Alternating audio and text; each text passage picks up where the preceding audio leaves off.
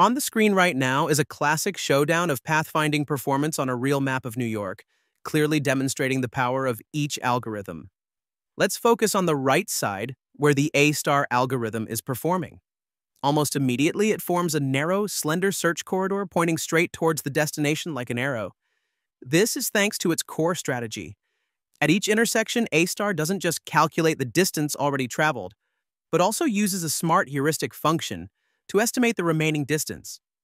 This foresight allows it to prioritize the most promising options, boldly ignoring useless detours and making a beeline for the goal.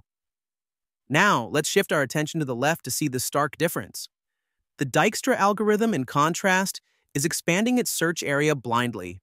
The colored region representing visited nodes is spreading out from the starting point like an oil slick with no clear direction. Its logic is simple and reliable. Always choose the path with the shortest total distance traveled so far. Lacking the ability to look ahead, it's forced to check every nook and cranny within an ever-increasing radius, causing a massive waste of resources.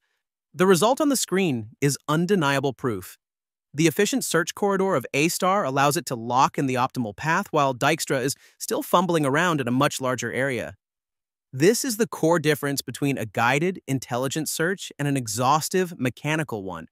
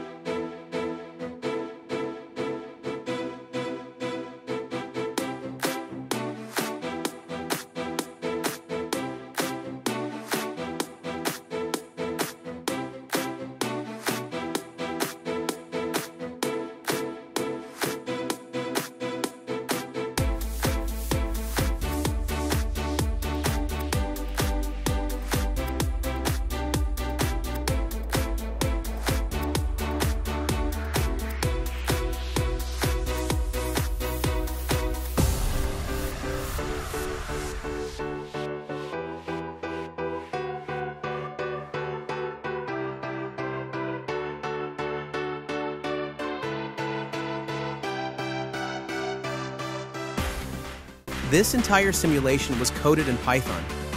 My name is Max, and if you found this interesting, please like, share, and subscribe for more.